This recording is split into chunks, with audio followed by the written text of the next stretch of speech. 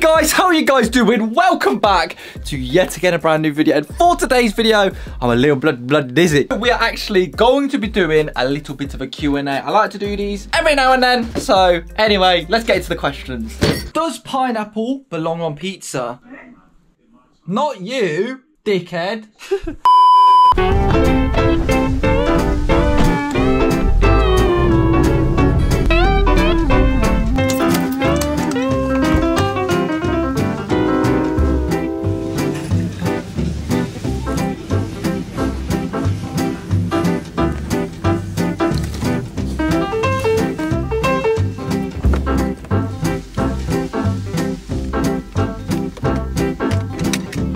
Belong if you want to put it on a pizza.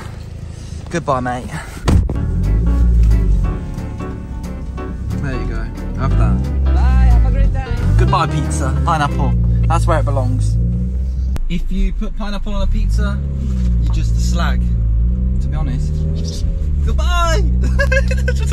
There's just a fucking pineapple in the middle. I spent £1.50 on that bitch! Have you ever been in trouble with the police for your car modifications? Mama, I'm a criminal!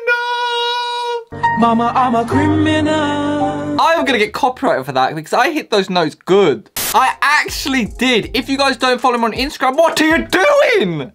Follow me on Instagram. I actually got pulled over the other week, about 2 weeks ago. I actually got pulled over. My bad, honestly. I sent it somewhere where I shouldn't have sent it. And basically, I got pulled over. And pretty much the woman was so nice. The police officer was so nice. Pretty much, they just told me about the plates and the tint. So I got them both changed. Simple as that. She was honestly so sick, like. So yeah, that was the first time I've ever been pulled. Hopefully the last time I get pulled, but yeah, I'm a criminal, bad boys. Honestly, girls who like bad boys, I'm that bad boy. I got pulled by the police. Mad, I might get a tattoo across my neck now, like, chee. Nah, I'm joking. Literally, when she pulled me over, I was literally like this. Sorry. I was like a little kid, mate. For anyone wondering, my front two were tinted 50% and my rear plate was apparently too short. I don't agree, but I took them off anyway and I got bigger ones. Hides the screw marks as well, so I'm actually quite happy. German or Japanese? Or Japanese? I can say it. I can say that because I'm Asian. Come on, listen. I can say it. I'm Asian. Don't even at me. Right then, so I want to know from you guys, would you pick the German car? The Scirocco? Or the Japanese car, the Mazda. Which one would you pick, Mum?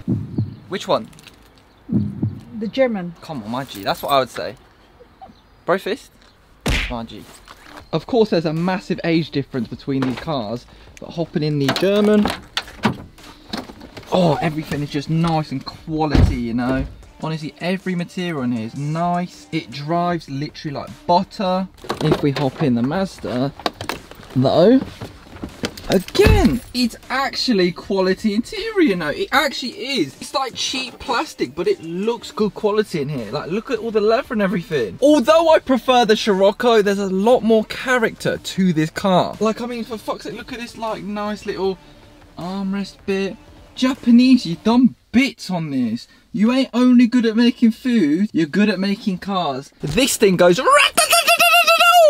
bouncing off the red limiter, and it's never broke on me yet. I've only had it like a month, but it's never broke on me just yet. Now, of course, this isn't a fair comparison because of the age difference, and one being front wheel drive and the other being rear wheel drive. But based out of these two cars, I'm gonna have to pick the Scirocco overall, but the Mazda for the driving. The Mazda is just 10 times more fun to drive because it is rear wheel drive. But other than that, the Scirocco wins overall. It's a win-win.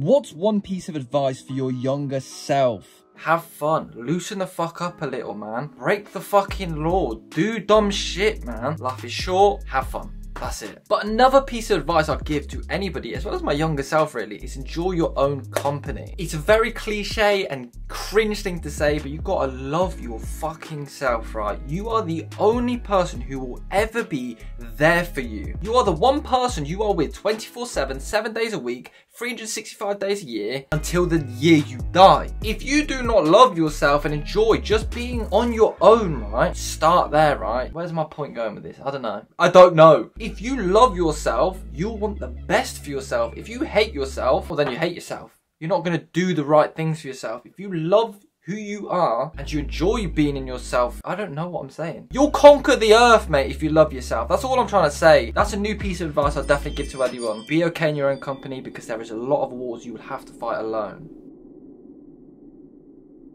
Is rear-wheel drive easier or harder than you expected? So if people didn't know, this MX-5 is a 100 brake... What? A 180 brake horsepower rear-wheel drive. Not to go! It's lit! If you have all of the safety controls on, like the DSC on, it's a very safe car. Your bloody grandma has one. But once you actually turn off traction control off and all the stability controls, it's dangerous. If you jab the throttle just a bit too hard going around the roundabout, your back end is kicking out. So this exact experience has actually happened to me. Traction control off, DSC was off, and I basically like clutch kicked it basically by accident or changing up to second on a roundabout. And literally my car went from this to this very, very quickly. And you have to catch that car. If you do not catch the car, you're spinning out and crashing into the roundabout. Now this is on private land and it's not my dash cam, but pretty much you go around the corner a bit too quickly, jab the throttle, and this is what happens. My car's facing that way, or their car's facing that way, mate. Imagine doing that unintentionally when you're just cruising along listening to music. But overall, I would say it's easier to drive than I thought. As long as you're not upsetting the balance of the car, you're good, you're Gucci. I've had 2 drift day experiences, and I keep saying that not to flex on anyone, but just purely to mention that I have had experience in rear-wheel drive cars. I know so many people who've got into a rear-wheel drive car and crashed. Dead ass. So yeah, guys, be safe. Love ya. Drive safe.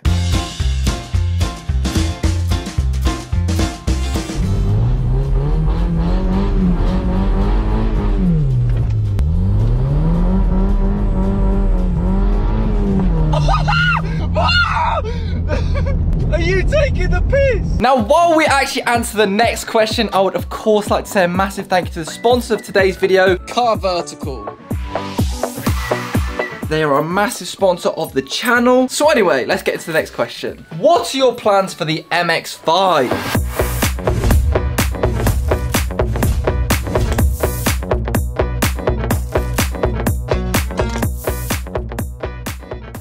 Now, if people didn't know, I actually used Car Vertical to make sure that this car was perfect before actually buying it, because as you guys know, most sellers are not always honest with the buyers. So this is actually my project car for the channel, and it is going to be a drift car. That is the whole project for this car.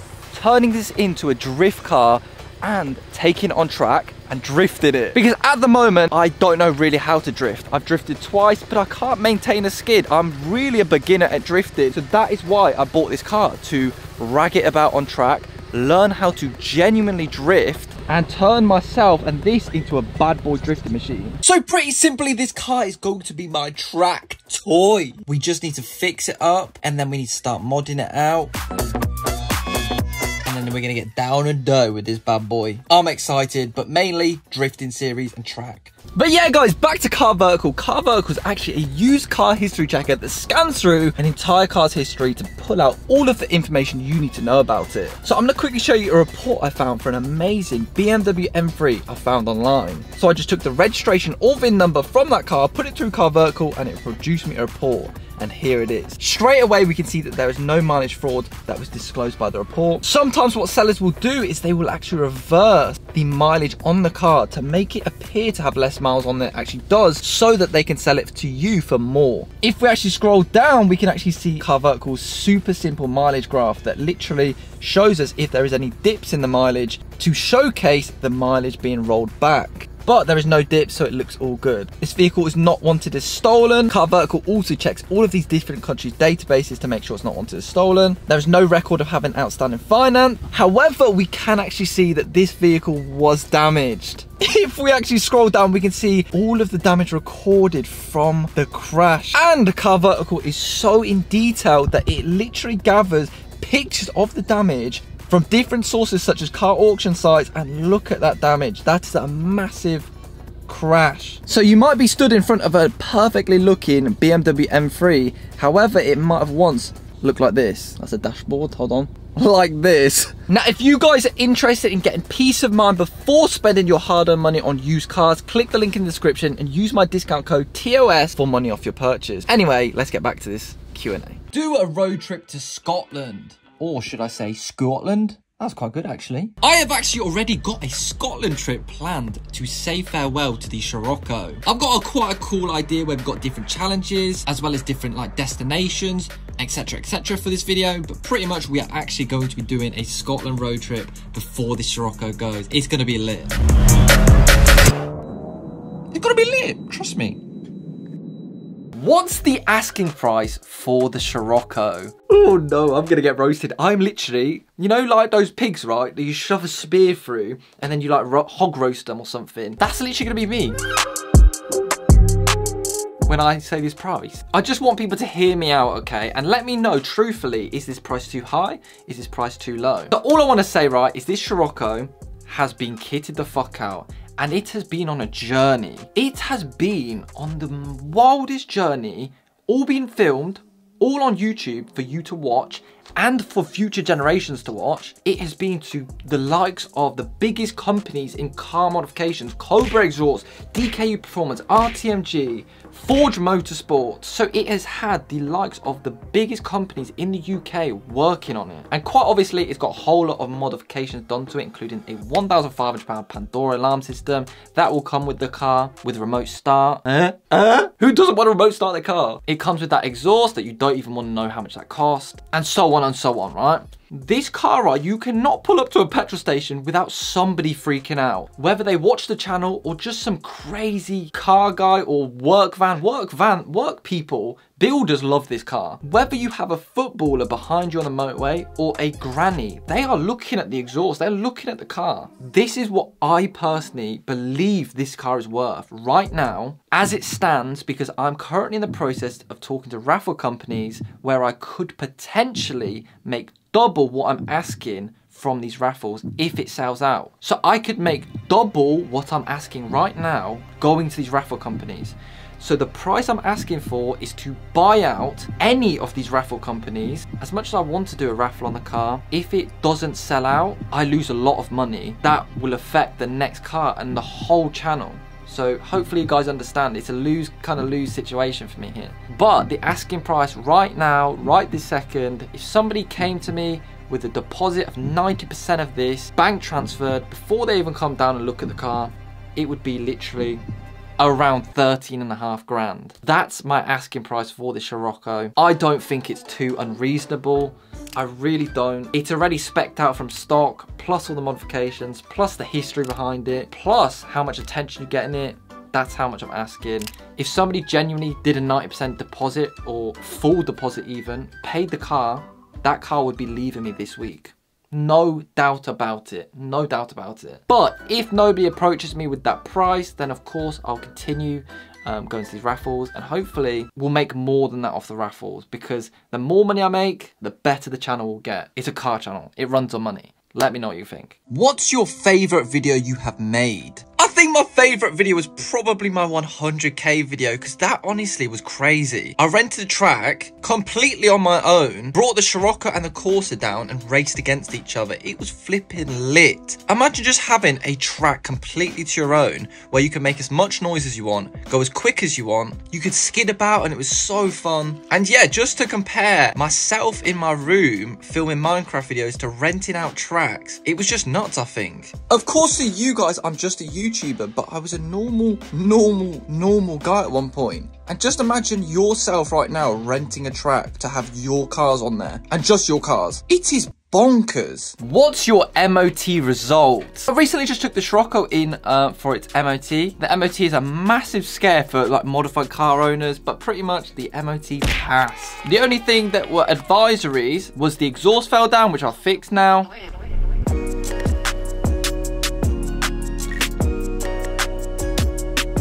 And there was an oil leak, but pretty much the oil leak I remember now was because I left the oil cap off like a dickhead, and the basically oil just exploded out of it. Holy shit. I was wondering, why is my car being all funny, revving on its own? It's the engine.